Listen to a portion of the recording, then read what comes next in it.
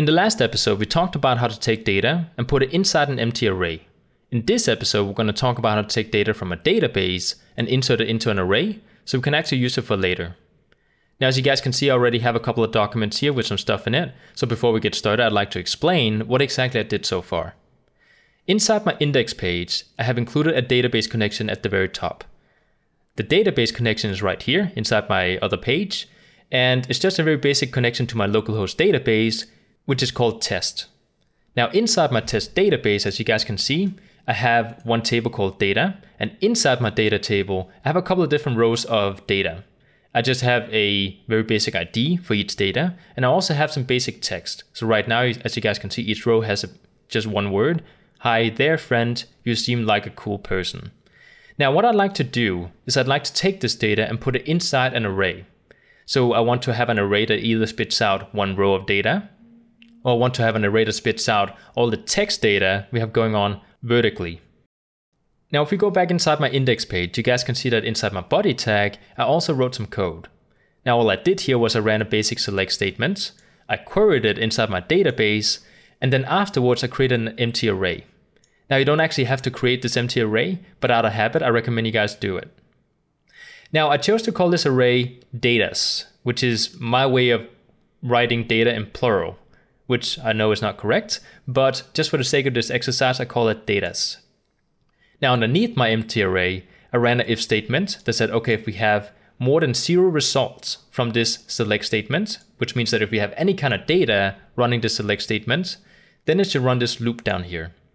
Now, this is just a very basic while loop that says, okay, while we have results from the database, spit it out, or at least do something with it. So inside my while statement, I just did like we did in the last episode, where I inserted my data from the database, which right now, as you guys can see, are called $row is equal to the actual database results.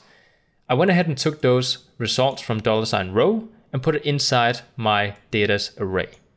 So right now, our datas array is full of data results from the database. So how do we actually get this out inside our browser? Because right now, if I save it, go back to my browser, you guys can see we have nothing in here. Now, in order to get it out inside our browser, what we can do just to test what exactly is going on in here, we can do a print r function.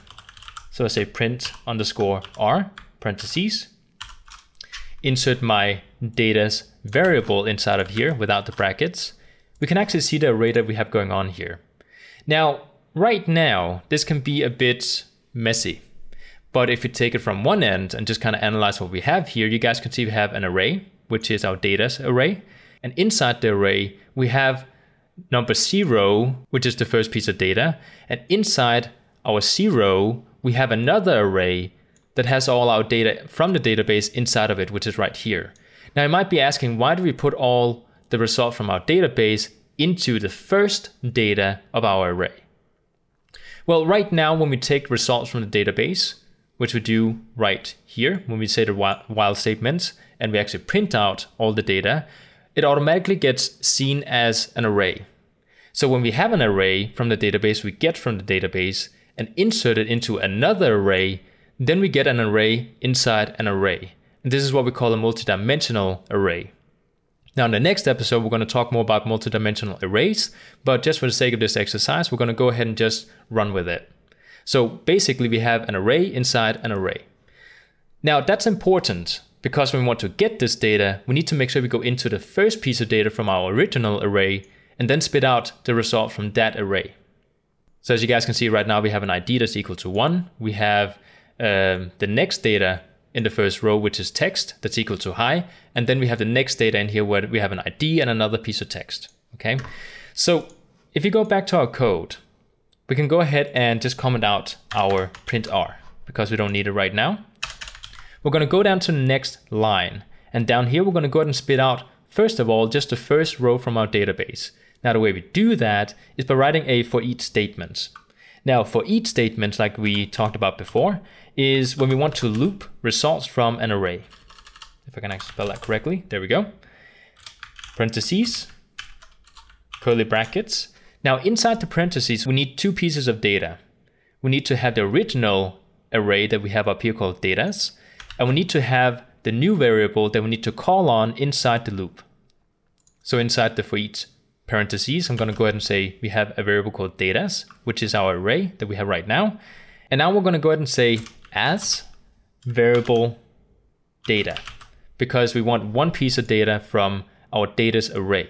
Now this data variable here I just created. It's not anything that I created before. So this is something that we just created inside our for each loop.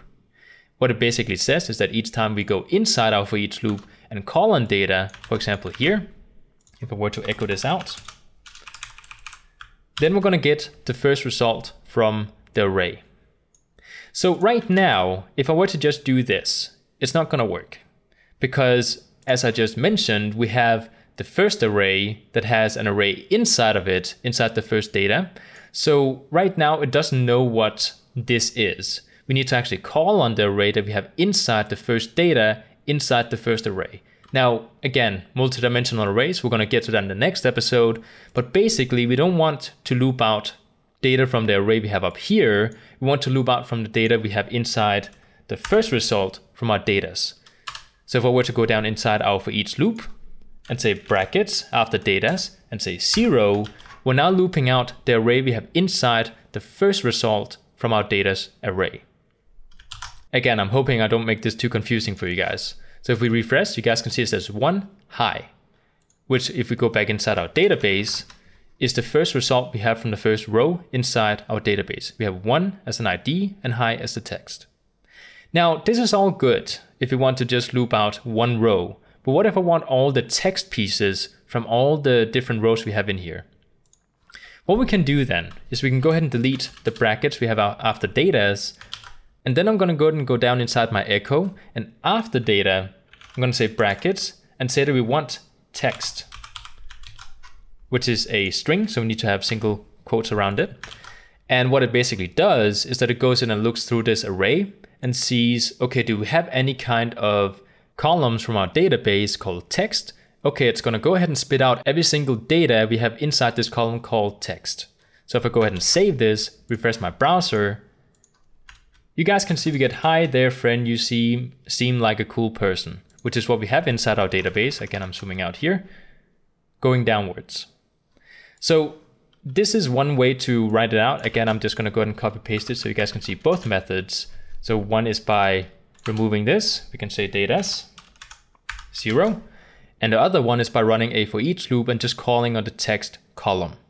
Okay, so depending if you want to get one row with all the data inside that single row, or if you want one column inside the database, we can do it both ways.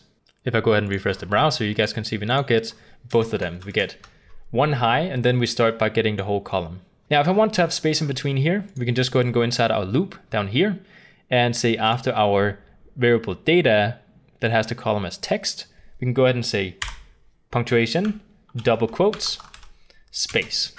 Because now we have a space going afterwards. So if I were to refresh this, you can see it says, hi there friend, you seem like a cool person. Okay, so it's very basic. Now some of you guys might be asking me, why do we need to take the data from the database and put it inside an array before we use it? At least in some examples, because essentially we just go up inside our database connection up here. And if we go ahead and just comment out what we have in here already, and underneath inside our while loop, I'll write echo, $row, brackets, and then I call in the column called text, and go ahead and refresh my browser. You guys can see we get the same result up here. Now, the reason we might want to do it the other way is if you're using object-oriented PHP programming, which is something else where you don't write the code directly where you need to use it, like we did here. Right now I need to have all the database results right here, so I wrote the code here. But in object-oriented programming, one of the benefits is that you write the code differently inside a separate document so that the users on the website doesn't see the database connection.